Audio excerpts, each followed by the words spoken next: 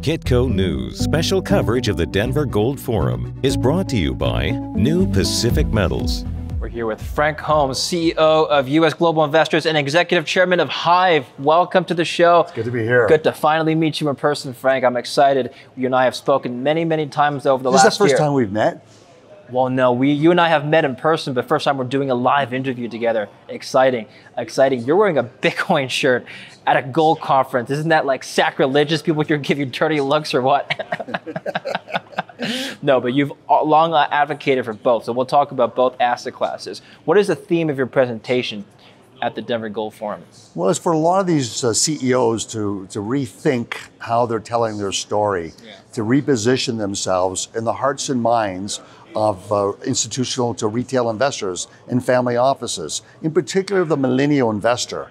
The influencers, such as Kitco, is an incredible educational platform doing interviews with all the CEOs from the whole spectrum, from junior to senior mining companies. They're not going, the new investors are not going to Merrill Lynch's wirehouse to get research on these gold stocks. They're not going to RBC. With all respect, they're just not doing it. But all these CEOs want to get that research, but really they're using YouTube and they're using other platforms like Reddit to try to see if they can get insight and granularity on the story that you're trying to tell.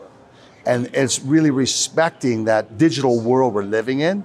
And that's what drove my JETS ETF. I mean, JETS ETF went from 40,000 shares a day last year to 8 million.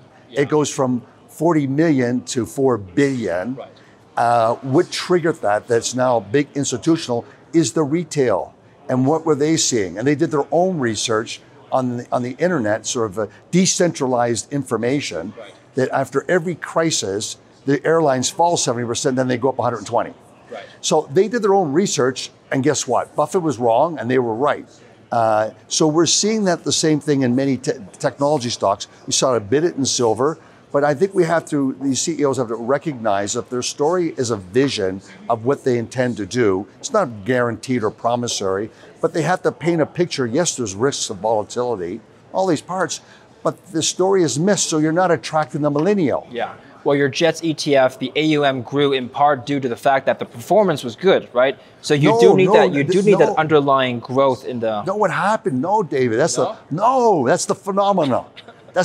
In March, in April, and in May of last year, it went from 40,000 shares a day to 400,000. Tenfold increase in volume, and the ETF stayed flat. Who were the new buyers of the fund? This was all the Robin Hood type of investors who are going through Schwab, in particular TD Waterhouse. You could see TD Waterhouse dropped all their commissions to attract new buyers. So you saw in particular the Robin Hooders, I think something 35,000 of them bought until June, and that ETF went from $12 average ticket price to $28. So if I were a mining CEO of, I don't know, a mid-tier or senior, doesn't matter which, and you're having a meeting with me, and I say, Frank, how do I be like you? How do I get the millennial crowd to invest in my stock? What advice do you have for me? Retell your story and reposition it on all these social platforms such as Kitco.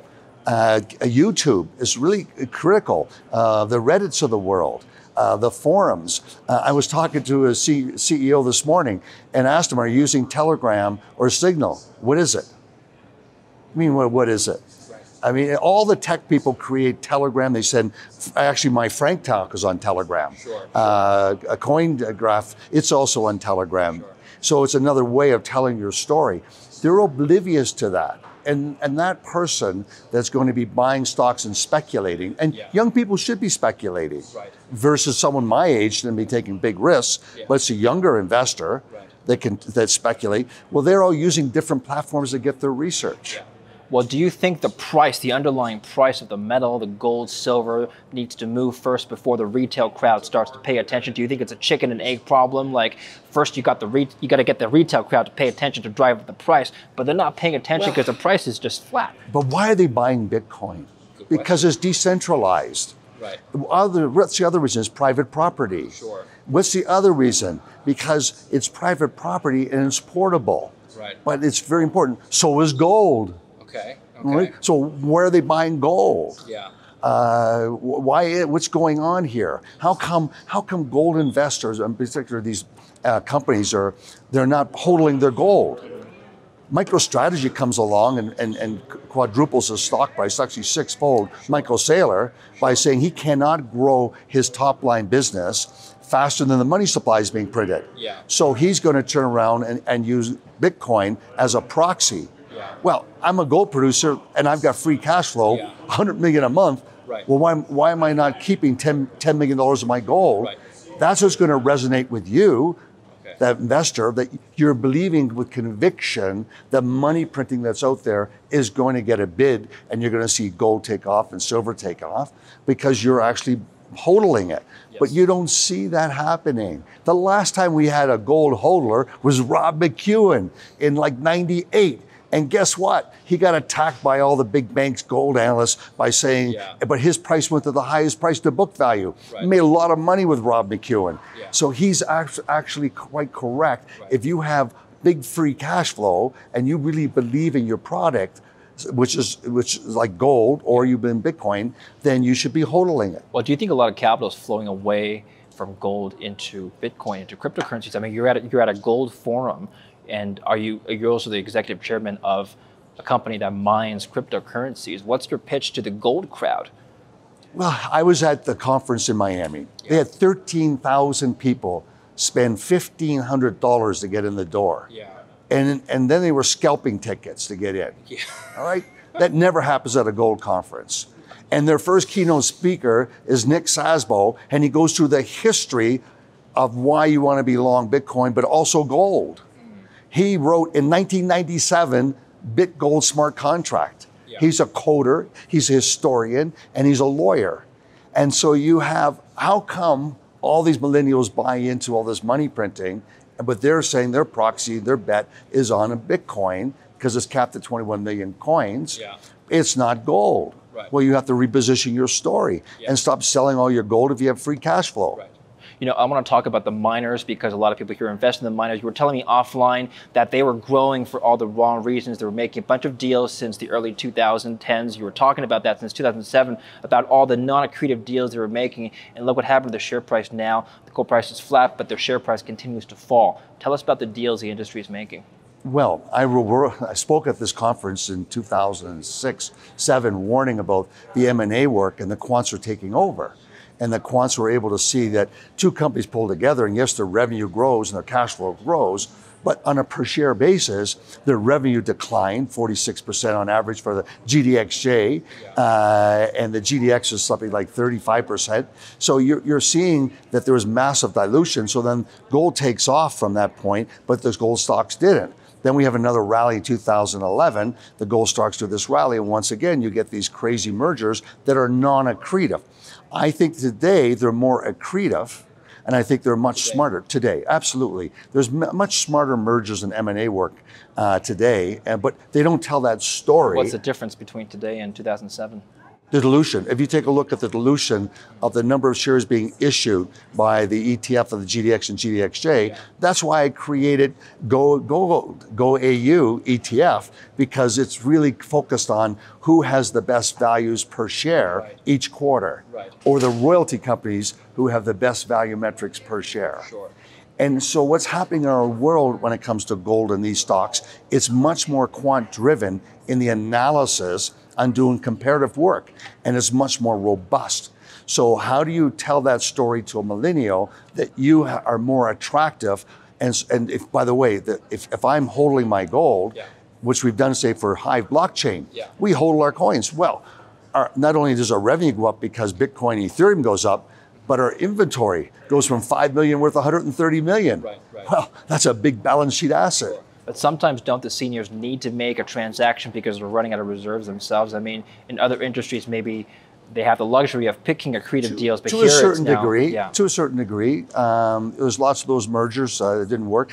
I remember hearing about Franco-Nevada on the royalty in Nevada, the first royalty on Barrick and Newmont's assets, 30 years ago. Oh, it's going to be gone in 10 years. 30 years ago. That $2 million investments made them to $20 billion in valuation growth over time. So I really, I think they have to be very selective, and they do better deals. I think if I had If I'm a junior, I need capital, I'm going to come to you. And I think that this market's going to change. Speaking of millennials, let's close on this. I know millennials personally who invest in jets. Tell us about the airline industry, because they're probably watching this right now and they want to know what's the future of air travel, what's the future of pricing for tickets, and of course your Jets ETF. How do you pick the airline companies? What's your selection criteria? Well, for the US in particular, 4 airlines, United, Delta, American, and Southwest, they dominate. They're about 65% of all passengers flying in America, which was averaging about 2 million. Now it's come back to that number. The 700,000 extra flyers are not there yet. Yeah. And that's inbound from Asia and from Europe and Latin America. America has put on these sort of challenges from Europeans to come into America, like 14 days, and so they have to go to Mexico or Canada to come in, and that's delayed the overseas. I just flew to Sweden to see our operations 10 days ago in Boden, sold out going over to Europe, and pretty well half full coming back in. Right. So I think there's been through a lull and trying to understand this sort of Delta variant. But what's really profound in Texas and the data points is that those people that have died from the Delta variant, 99% of them were not vaccinated. And so what this whole drama is saying, that you have a lockdown, it doesn't stop COVID from going away. Yeah. It just helps the healthcare system. Okay. So the longer the lockdowns by governments is really a reflection of how bad their networks are. Are you saying there's a correlation between the vaccination rate and airline travel? Absolutely. Okay. And the TSA publishes that every day. Yeah. So now the psychology of the variant coming back on Delta is such the media likes to go with this negative narrative, and it's impacted, but the TSA says no, the numbers they're clearing every day are hitting 2 million. So we're through 1.7 million. This is very important. Now Canada's open. Yeah. Porter just opened. Porter Airlines shut down for 18 months. Right. These are very positive. Also capital formation, there's been 7 new companies gone public. They're in the airlines industry. Yeah. So there's something happening that's positive, but I think the psychology, the sentiment is negative over the headlines, but I think it's temporary. TSA throughput, we're obviously up a lot since 2020, but still not at pre-COVID levels. Oh yeah, you're not. I just told you why. So you're saying airline travel has a lot of room to grow? Absolutely. Okay. Absolutely. And people are speculating by putting new companies like Breeze, the guy that created WestJet, and the guy behind JetBlue started a new company for tourists called Breeze. Right. Money came in from everywhere to participate. Are you going to invest in those companies? Yeah, I am. Okay. Are you going to add that to your Jets ETF? Yeah, if it's the quant model, then it shows that growth. Sure. It definitely will. Let me throw to you just an idea, a bearish idea. Please correct me if I'm wrong. We're never going to go back to pre-COVID levels of traveling because that's not the norm anymore. People want to stay home. They're afraid. Or maybe they just want to do work virtually. They don't like travel. What do you think? I think it's only a small portion of people. Okay. People want to communicate. There's more depression. There's more depression medicine given out than you could ever think of during COVID. People being stuck at home have aged rapidly. Actually, they thought it'd be more babies. There's more divorces. Yeah. Do you think there's going to be more? It's the opposite. Everything's sort of contrarian at this time. But what's been good for the stock market has been the huge price discovery due to millennials coming in. That is a phenomenon. Well, one thing that was worrying me as somebody who is looking at the sector is inflation. I mean, if high inflation persists, your disposable income is going to be eroded away. How do I have money to travel? What do you think? I don't. That's not an argument? I don't think that's anecdotal. That's not a big number to share with you. Yeah. But I do know this, that those kids that took Trump's $1,200 and put it into Bitcoin made 10,000, and they did it on PayPal, and they could buy a fraction of it, and now it's gone up, and they can buy that holiday. Yeah. So there's no gold story like that. Yeah. There is in the crypto space. So there used to be, when I first got in the business in 1978, there were stories like that in the mining world where people made fortunes on a relative basis of being early on exploration and success. That story is now being taken over by new technology. The new software is how do you work from home? That's a big boom. Healthcare, telecare. How you don't go to see your doctor, but you do it over video streaming, and the doctor does a diagnosis from there before they let you come in. Right. They're the new opportunities. I think the data point is 65% of my kids are going to have new jobs that are completely new, just being created today. Yeah, excellent. Frank, nice meeting you in person. Thank you so much for coming to our booth at Denver Gold. And look up, that's how all these prices are going. Because we got big inflation, David, and I've been telling you this a long time, right? It's hidden, it's coming out. Yeah, that's right. All right, big inflation. We'll follow up on that story. And you and I are doing a live interview soon in October. Stay tuned for that on Kitco.com. It'll be fun. Viewer questions are going to be submitted live, and you'll be answering questions from the audience. I'm looking forward to that. Yes, that's great. Yeah, it's going to be great. Thank you for watching Kitco News. We'll have more. Kitco News special coverage of the Denver Gold Forum is brought to you by New Pacific Metals.